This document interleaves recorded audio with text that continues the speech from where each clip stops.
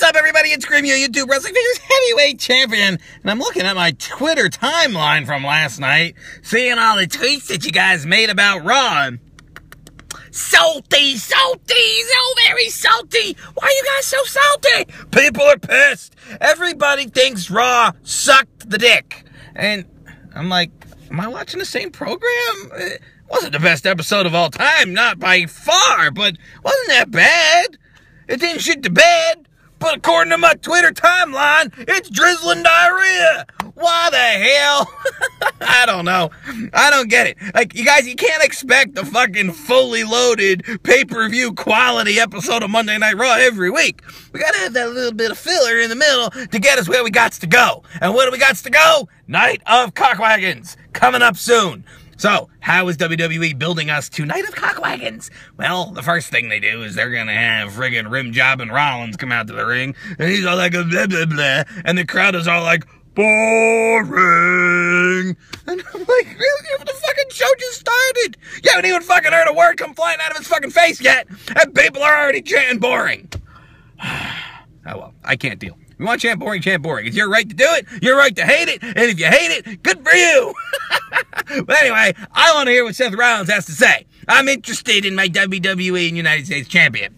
So, fuckface is running his mouth about how he's special. He's a certain kind of special. He's a special kind of special. Is he Eugene kind of special? Holy fuck. Could you imagine Eugene in the WWE today with the United Butthurt Bitches of America fucking offended by everything? Oh my god, people would be pissed. Anyway, alright, let's get on to this. So, Rollins is talking shit about how he's feuding with Cena and he's feuding with Sting, and he wants his fucking statue back. And Sting, face-painted face, flies up on the Titantron, and he has the statue, and he's like, if you want it, come and get it. Ah, it's showtime, folks. You know, all that kind of crap.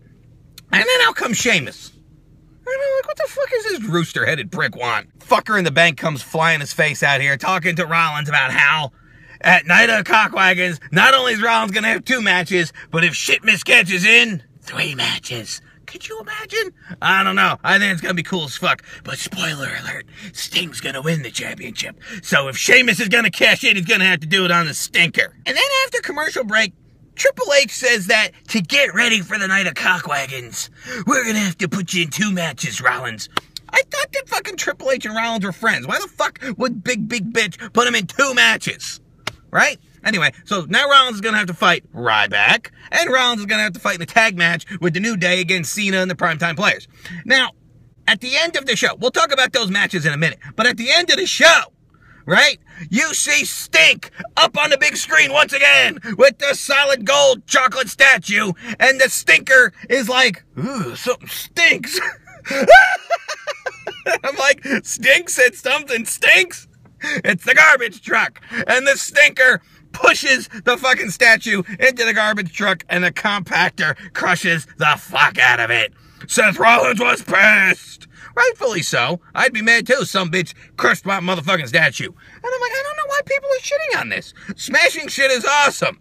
I like to see shit get smashed, and we got to see legit the fucking statue get crushed. It was cool. And Seth Rollins is pissed. There's a reason for the fight. They're doing it right, people. This is wrestling.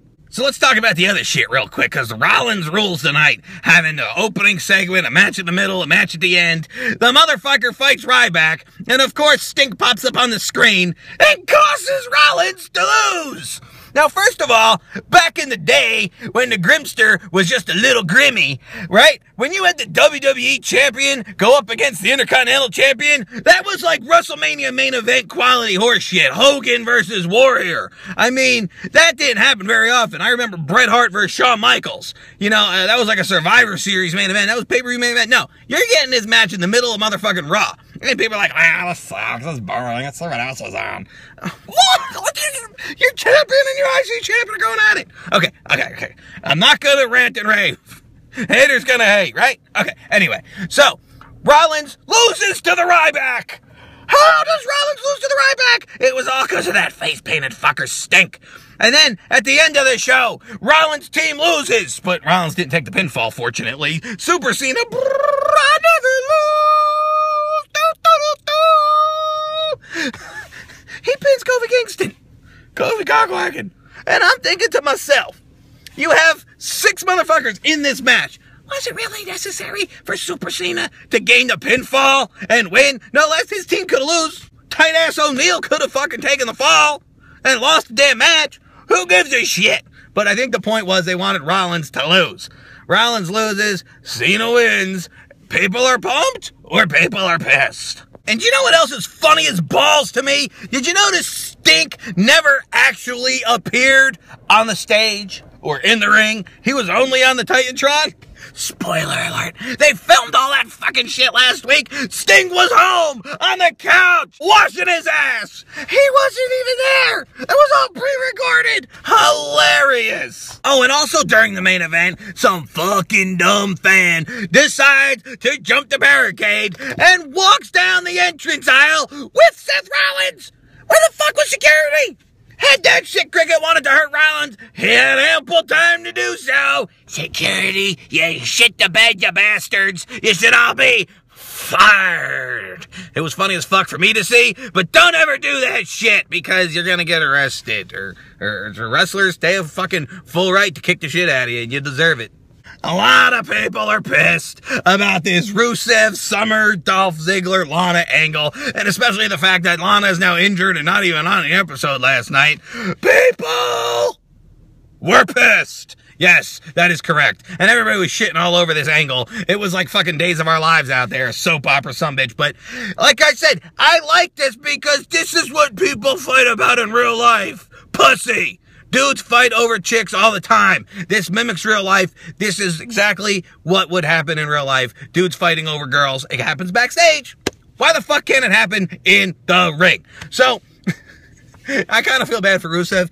Only for the fact that the sumbitch is getting pushed down to Santino status. Especially with Summer Rae calling him Lil Ruru.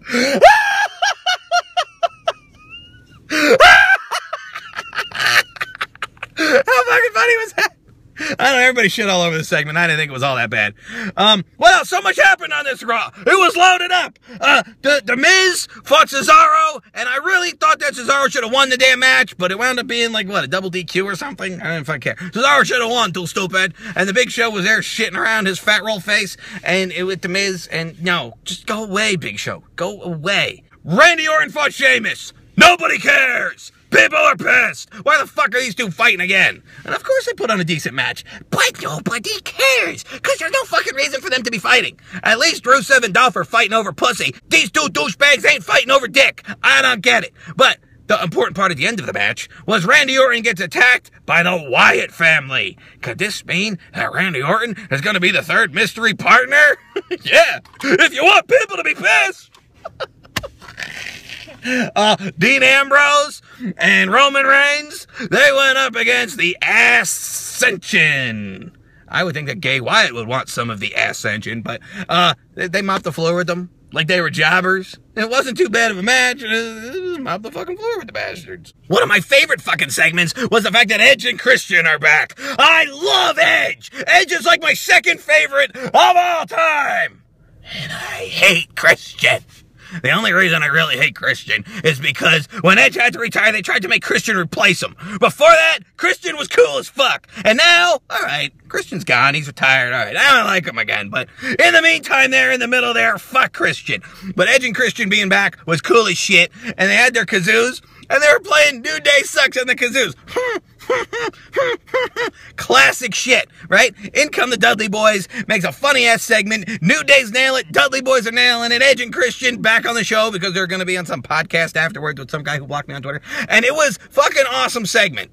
I enjoyed it. And then, oh wait, there was a Divas match. The Divas Revolution continues as Paige takes on Sasha Banks, right? And there was controversy in this match. Because first of all, PCB and the Team Bad are out there and all kinds of shit, distractions, this, that, and the other thing. But Sasha rolls up Paige for the 1, 2, 3. But Sasha Banks' shoulders were down too. And everybody's letting it out. They're like, no. But That's what's supposed to happen in wrestling. You know, the controversy. You know, what the fuck happened here? That makes wrestling interesting to me, and I thought it was a good way to end the match, because then it's like, it doesn't make Paige look too bad, and it doesn't make Sasha look too strong, but Sasha gets to win, Paige gets the loss, Paige could put anybody over and still be awesome. Not bad. There's so much stuff that happened on this episode. Asshole apple-eating Owens challenged Ryback for the Intercontinental title. That looks like that's coming up at Night of Cockwagons. That should be cool, right? They'll probably give Owens the fucking Intercontinental title. So that's gonna be kind of cool. And then, Charlotte does not want to wait till Night of Cockwagons to face Nikki Bella. Charlotte wants to face her next week on Raw so she can end the fucking streak before the streak becomes a streak that beats AJ's streak. You follow that? Because I didn't. So Charlotte is going to go up against Nikki Bella next week, and I don't think Charlotte's going to win the belt. No. Not going to happen. What did you guys think of Raw? I thought it was solid. I don't know why everybody was shitting all over it on Twitter. You know, people get mad. I don't know. I don't know what you guys expect. It's a wrestling show. It's a middle of a pay-per-view just to build up. They put on decent matches. The WWE always entertains. It's wrestling, guys. Enjoy it for what it is. And if you don't like it, watch something else, like my YouTube channel and stuff, because I do funny things. I thank you guys for watching. Please like this video, leave a comment, and subscribe for more Grim Out.